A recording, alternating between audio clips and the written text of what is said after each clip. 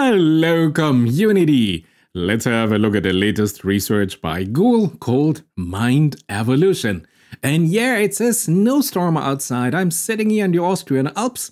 It's beautiful snow all over. It's below zero. So just stay inside, right next to the fireplace. And now I got some complaints that one of my last videos were a little bit too complicated. So today is story time. Relax. Sit right next to your fireplace. And here we go.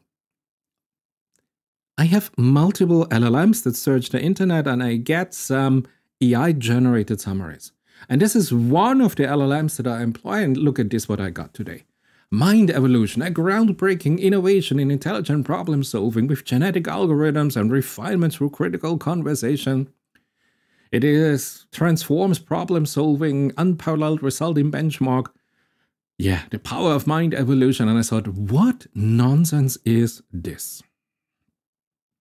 And you know, I realized that a simple command like write the technical summary of the attached PDF can generate quite some nonsense, even with the best available LLMs. So let's explore this, where we are today. And I asked ChatGPT for Omni here, for example, here, hey, tell me in scientific terms, what are the genetic operators in the latest AI research of Google?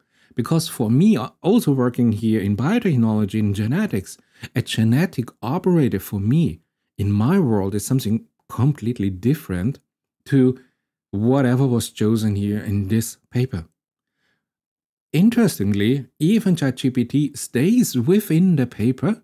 Given my system prompts and all my examples, it stays within this notation and the description here and gives me just here, not a summary, but just here, you know, some sentences that are just taken out from the PDF.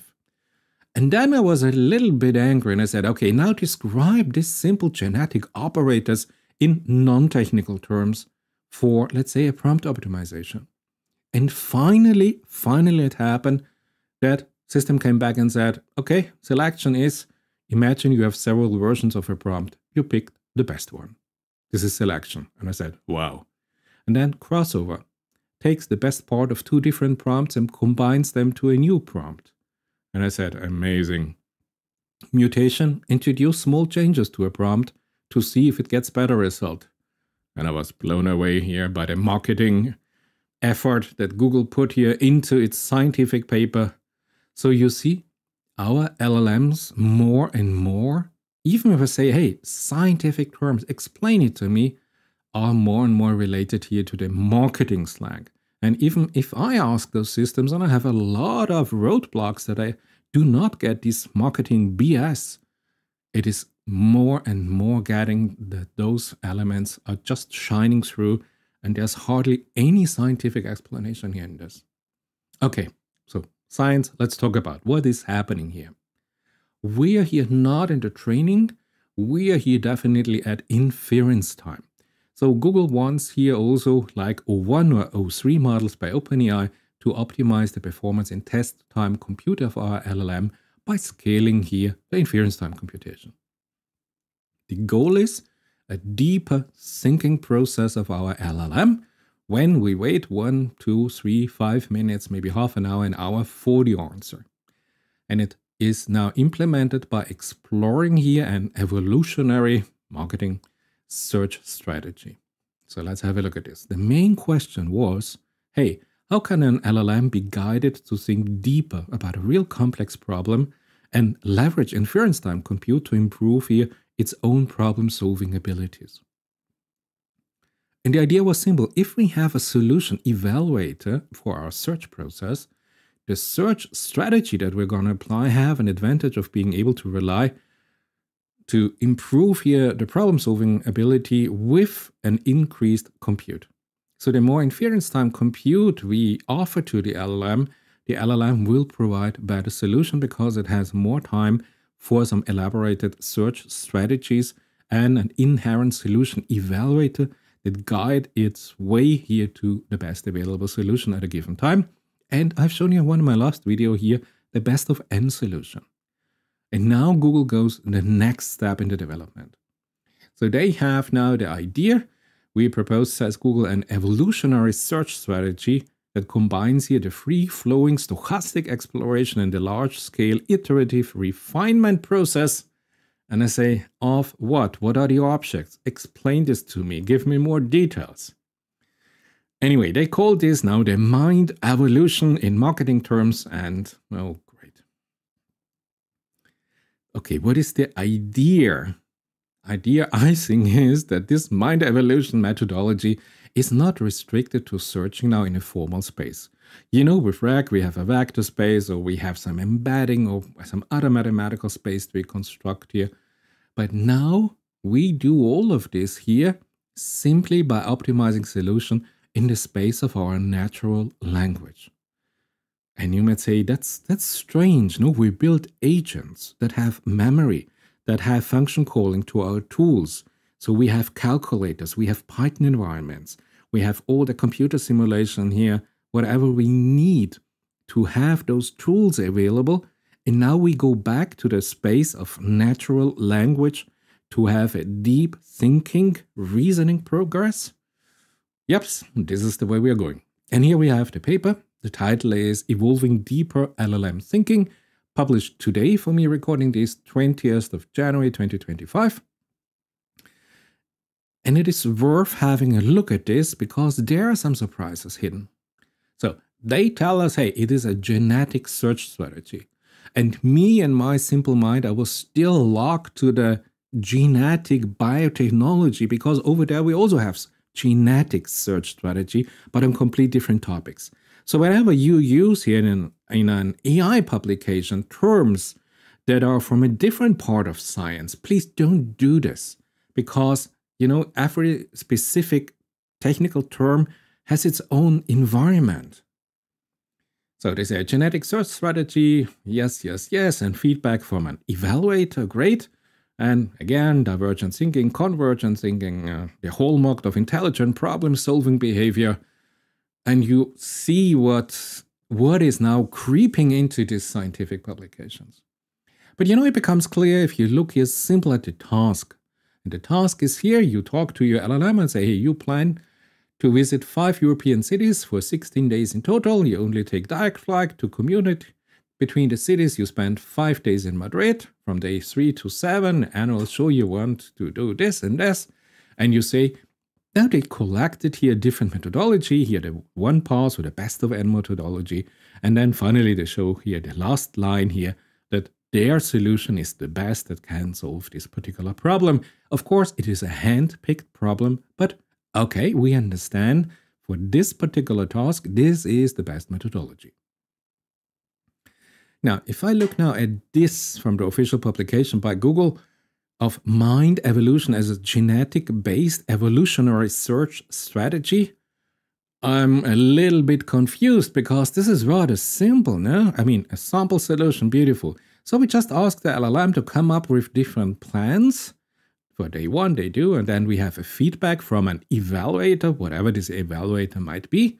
And the feedback is fed back, and so then we have now an evaluation. Some things are better, some things are worse. We have a feedback loop of a refinement or improve the previous solution. Now with the genetic operator of selection, crossover, and mutation, which I call just prompt engineering, but never mind. And then we have then one, maybe the best solution or one of the best solution, given we have a restricted maximum compute time budget or financial budget. And looking at this, I might say, tell me, where is the innovation in this? This is something I'm kind of familiar with this, no? And I thought maybe it is here in the evaluation function. So in principle, any function tells us Google that can evaluate the solution quality can be used, including a pure LLM evaluation by the LLM itself of its solution generated. And they call it, of course, in the mind evolution scheme, they call this the fitness function. Great. So scoring solutions by measuring here the optimization objective, or verify whether the solutions satisfy the given constraints, and provide corresponding textual feedback. So we have a simple feedback loop. And then it dawned on me, this whole mind evolution is just here a natural language planning exercise. That is all there is. Yes, it is also a little bit about reasoning, but we are here focusing, in my simple explanation, on natural language planning. Let's have a look at this. Of course, we start here the game here with a population initialization in mind evolution. So we have something here from population dynamics, from genetics. We apply this now to an AI term. And they say here, give them a target problem. We independently sample now in an initial solution by prompting an LLM with a description of the problem and information needed for solving the problem and some relevant instruction. So this is simply a prompt that we have here, LLM. And I want us to sample here, I don't know, 5 or 10 times a given LLM with my problem. I don't need a population initialization, but okay. And then each of these initial solutions are then evaluated here and refined through additional turns here of the refinement through critical conversation process. And I said, what the hell is this process? So I just looked at an example here, the refinement through critical conversation, or RCC. And you know, in the LLM summarization, all these buzzwords were there without any explanation. But you know what it is? You have a task. You have a first initial solution, then you evaluate here the return. You have maybe a critique LLM that says, hey, was given that in Tokyo should be 5 days instead of the 3 days that are given here by the first initial solution. So therefore, we have to refine this. So just have a feedback loop. But now this is called an RCC methodology. Okay, Google, we have an RCC methodology, but I guess you and we understand what we're talking about. But then it happened to me, because here, looking now in detail, look at this particular table, I understand that I did not get it, because there was something hidden in the terms that was really there. Let me show you what I mean. So we have here NGen, the maximum number of generation to search for a solution. The many independent populations we want to evolve, how many conversation per island and how many terms per conversation. And at this time, I asked myself, what are exactly islands here for this? And I started to search and I found here 25 years ago, in the year 2000, there was a survey of parallel genetic algorithms from University of Illinois here, the Genetic Algorithms Laboratory. And I'm sorry, but what happened 25 years in IT? I was not familiar with this term. So those genetic algorithms were something. Okay, great. And then reading this, I understood here that this island model is more or less a strategy where the overall population is divided into multiple subpopulations. And we refer to those subpopulations as islands. So each island evolves independently, applying genetic operations like selection, crossover, and mutation within its own subpopulation, and periodically individuals migrate between the island, producing new genetic materials. So I think this is from Darwin, right? I know, going back to the old millennium. Okay, and I understood this was a term, a technical term that is now used, but have given me complete different vibes, a complete different visual environment, because we do have genetic algorithms today in 2025, but they are definitely not those. So you see, allowing different subpopulations to explore various regions. So I would say today, so what we have different prompts, we get different replies by the LLM. We can cluster these replies that we get from an LLM into thematic topics, thematic clusters. Those are the islands. And then I can go, maybe find here the focus point of a cluster, and then maybe have here an edge functionality to another cluster, and the cluster are allowed to exchange information about the most important fact or the most important methodology that they apply for the solution. So you see, interesting, you can find something completely different with a different kind of language that you use if you use those terms. Interesting. So in the context of mind evolution, whatever this means, an island model is now employed here by Google. And this creates now multiple groups of prompts. Those group of prompts are now the island. And then the prompt from one island, from one cluster is shared with the other cluster. And this is finally the solution to all of this marketing speech. Because if I just look here what the LLM gives me as a summary of this paper, it would lead me in a completely different direction. So, current performance of LLMs on this topic, horrible. Great. Coming back to the main topic where I told you, hey, we have agent, we have tools, we have everything that we need to have complex computer simulation. And now we go back here to real natural language. And we think we can solve the problems of the world here without any computer modulation, without any calculation, numerical calculation, mathematical function. You think the human language is enough to find all solutions?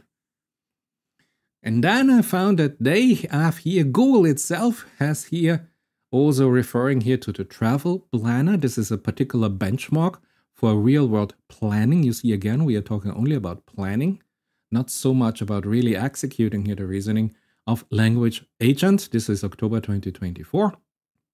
Fudan University, Ohio State University, Pennsylvania State University, and Meta. But really then came here, Google DeepMind has its own natural plan benchmark that it used here from June 2024, benchmarking LLMs on natural language planning. So now this makes it really crystal clear. If you read the complete paper and you follow here all the references, what they're doing. They are looking here at a real small spectrum. Only what is a natural language planning exercise. And in my understanding, only for this natural language planning exercise, they provide here a new methodology with a feedback mechanism. And they call this here something from generic operators for genetic operators and yes, God knows what. So unfortunately, it takes quite some time, but you see, a publication is not simply equal to any other publication. And I noticed this in the last weeks and months here, all this publication to get attention here from the community. They start to invent scientific terms, invent here complete notation for, I don't know for what reason. We do know how to communicate this, but now everything has to be brand new, everything has to have a new name, and everything has to have an unbelievable marketing methodology nomenclature. So, my goodness. So all this paper, so all this new research is for natural language planning exercise without any tool use. And they have here this particular genetic operators, prompt engineering with a feedback loop. And this is the content here of this last paper by Google. And you see, this is the beauty that outside is a snowstorm. I cannot go anywhere else. I'm stuck here in my little cabin here. And I just enjoy here the winter. If you are living here on the southern hemisphere of our planet, oh gee, I'm jealous if I think here of the people here in Australia down under, maybe at Bondi Beach, enjoying here surfing. Oh wow, I'm here in a snowstorm and I'm reading here Google publications. Okay, so you see, even from such a paper, there is some insight, and I just wanted to share with you, be careful, do not trust here those automated summarization by LLMs, because they can get things horribly wrong or impressed by the marketing slogan that were maybe generated by another LLM, and then we end up with this paper, which could be completely rewritten with a clear focus. But yeah, I think this is the time where we're living.